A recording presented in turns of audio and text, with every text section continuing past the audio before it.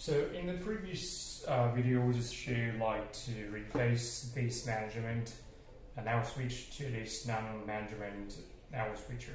So this part we're going to show you how to cascade two now switcher together and to have this one run. So basically we just disconnect like the one of the three. So we just disconnect the three receivers from this one, and basically we're just going to have this one connected to this now switcher.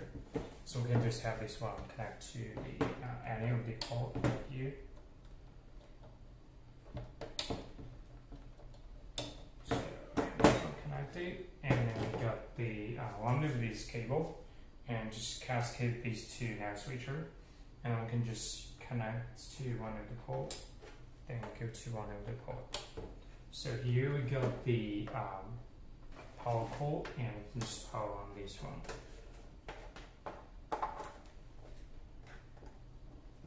So we already got these two connected, and then we can just wait a little bit until it's powered back.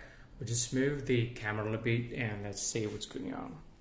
So we have this two monitor and the TV 2 from the 2x2 video wall.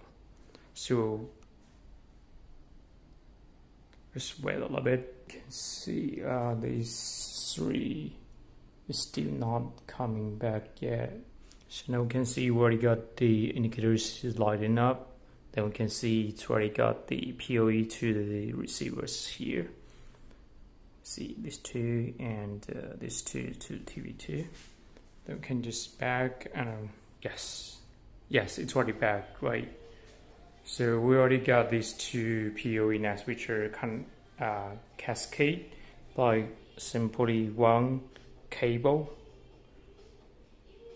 small cable.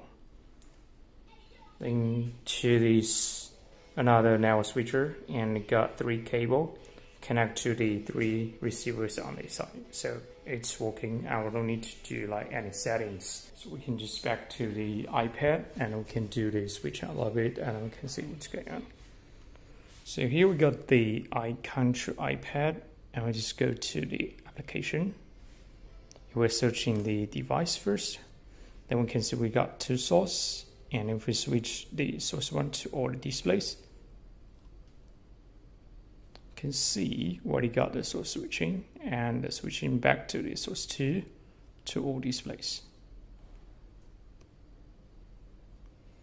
And we also can just go to the 2x2 video wall, switch it to a different source.